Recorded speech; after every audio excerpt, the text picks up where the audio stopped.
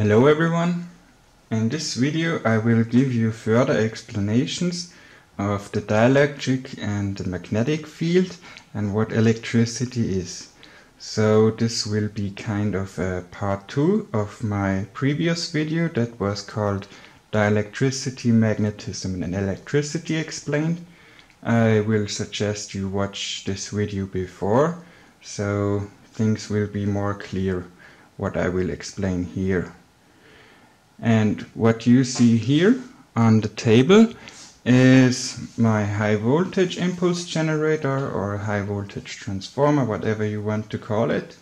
I have kind of simplified some things. It is still the exact same circuitry, but instead of a lot of loose cables I used fixed cables and soldered them together.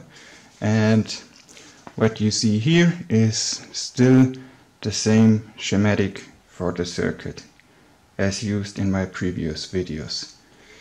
And what I'm going to do now is show you a bit more how the magnetic and the dielectric field behaves when I power certain things and when I use an open circuit, meaning that I don't power anything with it. So first off, I will charge these capacitors. As you can see here, this is my high voltage output and this is my ground. And this is connected to a full bridge rectifier that charges these two capacitors. And now I will show you what, while it is charging, what will happen. And for this you have to watch the amp readings on my power supply and also watch this compass that is sitting on my high voltage transformer, and watch what happens to the magnet that is in this compass and watch what happens to the amps that are drawn from the power supply while it is charged, because this is interesting. So now I will power it on and I will use 12 volts as input. And did you see what happened to the compass and to our amp readings? So let me discharge it and then you will see it again.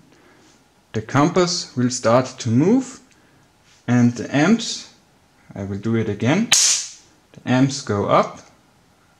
Now it is charging. And now it is fully charged and the amps go down again and the voltage stays kind of the same. I do it again. See, it moves here because while it is charging it is using power, meaning there is an amp draw and a magnetic field is generated in the system. Let me discharge it again. See it again. Okay, I think this was enough of a demonstration for now, for this setup. And yeah, what you basically saw is what happens when I use power. And this is what electricity is. You know, probably you know Ohm's law. That means power is voltage times the amperes, which equals the watts. And while using power or charging these capacitors, we create a magnetic field, and this is why the magnet in this compass is moving. And I will give you another analogy, so maybe you can imagine better what I mean by this. If you imagine you have two water pipes, and if you fill one up to here and the other one is filled up to here and you connect them together, there is a potential difference between these two water pipes. And this would be our voltage, this potential difference. And if you connect them together, they will want to seek equilibrium. So they want the potential difference wants to cancel out. So if you connect these two water pipes together, they will level up to the same level. And water will flow from the higher potential to the lower potential until they have the same potential. And this flow of water would be our current. And if you say the water flow would be our current flow, while this flows, we have losses in the system because of resistance, and therefore a magnetic field is generated. And this magnetic field is the loss in our system. This is the energy we consume or lose when we power our electric devices. I will show you another example here. So for this, I disconnect these capacitors. Don't worry, I have discharged them before, so it's safe to touch. And here I have from an old power supply a coil that is wrapped around a ferrite core, and as you might know, this is the same principle as in every electromagnet. We have a coil wrapped around some ferrite or iron. And now I will connect this, let's say, electromagnet, what it basically is, and now I will power it and we will see what happens. So as you can see, we are using power here. See quite clearly the magnet moved because we create a magnetic field when we lose power or we use power. And also around here you can clearly see this is an electromagnet because we have created a magnetic field around here. Also a dielectric field, but this is another topic for another video. So this is basically how an electromagnet works. So here we use power in our system, and therefore we create a magnetic field in this electromagnet. The same also goes for, if I turn it off again, you will see the magnetic field will disappear. If I power a lamp, like I've shown in my last videos, we also will create a magnetic field because we use power, or yeah, bit of a loose terminology, I know, but I hope you will get what I mean with it. So I will use a bit more input of around 20 volts. You see, this is our amps we are using. We are also creating a magnetic field here, and here we have our light bulb lit up. And what you can see here is on the oscilloscope is just what my probe that is sitting around here, not connected to anything, is picking up. If I go closer to it, the voltage rises, of course, but the voltage in this system is too high for my oscilloscope, so it is more than 4000 volts when no load is connected. That is why I'm not connecting it, because I don't want to damage my oscilloscope.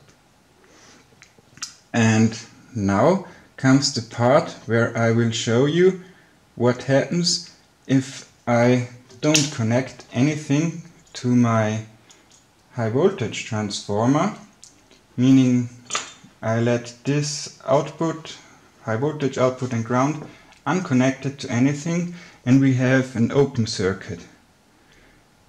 And then it behaves quite differently. I will show you what I mean. So I will use 13 volts as input, and you see we have no power draw, or almost no power draw. These displays are not very accurate, they will fluctuate a bit, but it is basically zero current that we are using. And as you can see, the magnet does not move because we have no magnetic field around here. It is just aligned with Earth's magnetic field. And I don't know how well you can see this on the camera, but my frequency that the device operates is now much higher. It fluctuates very much because this system is not perfectly tuned, and I also don't want to tune it perfectly right now, and I will explain to you right now.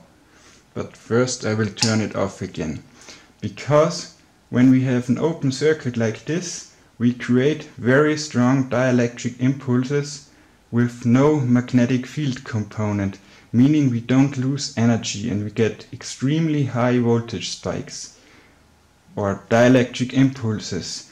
And these dielectric impulses are also called scalar waves, or like Nikola Tesla called it, the death ray. And he called it death ray for a reason, because this is, kind of dangerous, or depending on the power input, deadly for any human being or living organism. And the reason why I turned it off right now is because you can actually feel this. I am standing away like half a meter from it now, so it's not that bad.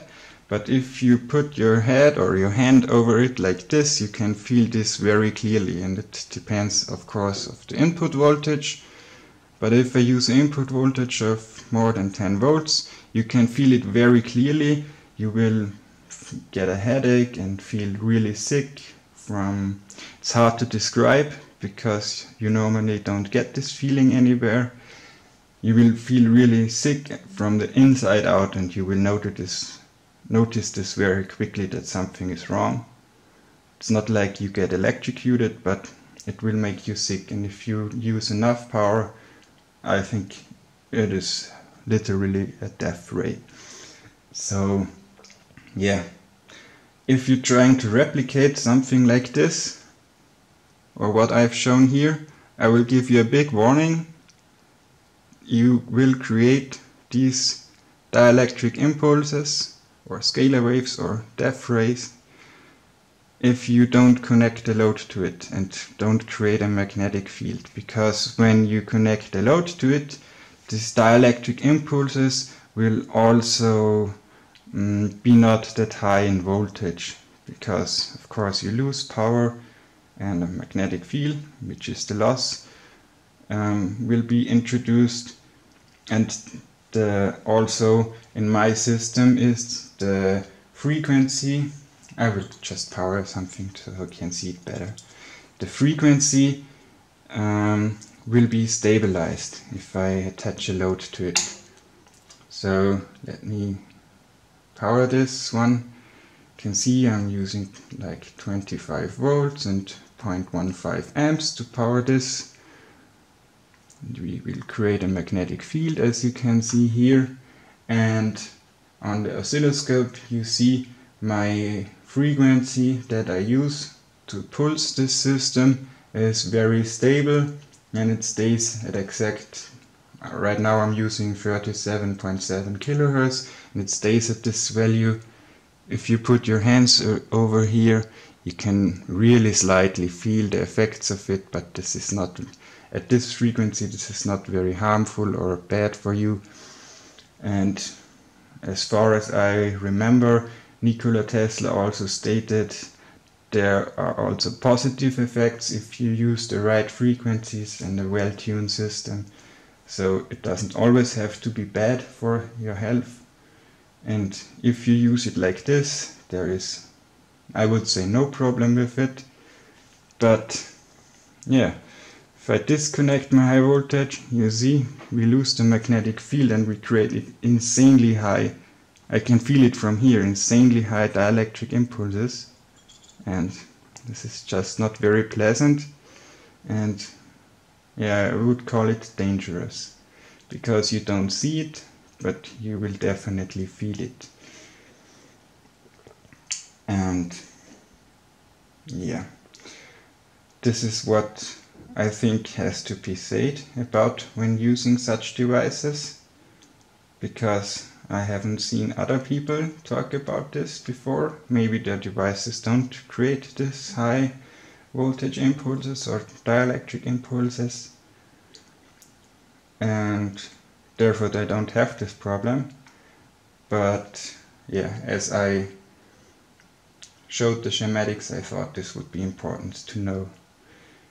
And for the last experiment I show you in this video, I will power up this lamp just for show. So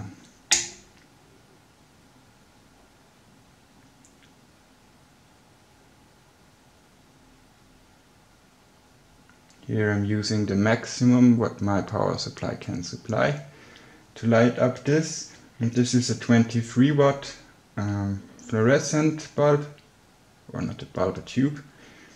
And this is normally powered with 230 volts at 50 Hertz. And if you power this with your house power at 230 volts, you cannot touch the connections where it's connected to, because you will get electrocuted, of course, and it will shock you extremely badly, and it is very dangerous. But here I'm getting kind of the same brightness as if it would be powered with 230 volts, but I don't know if you can see it, I can touch this very easily. I'm touching both contacts, the ground and the high voltage. The light will slightly dim because I will ground some of the electricity, but it's not hurting me at all.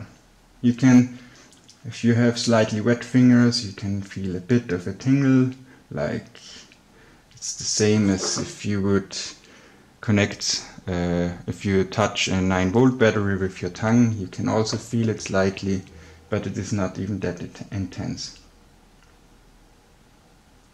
And so with setups like this, we could power our electronic devices, or I will say for this just lamps, much more efficient, meaning we're using less power,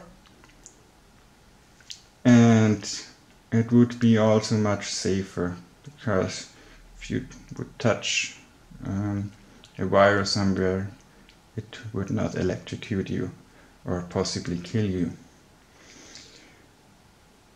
Yeah, I think this is all for this video I wanted to explain. If you have any questions or suggestions what I could do with experiments, you can always ask. And yeah, that's it.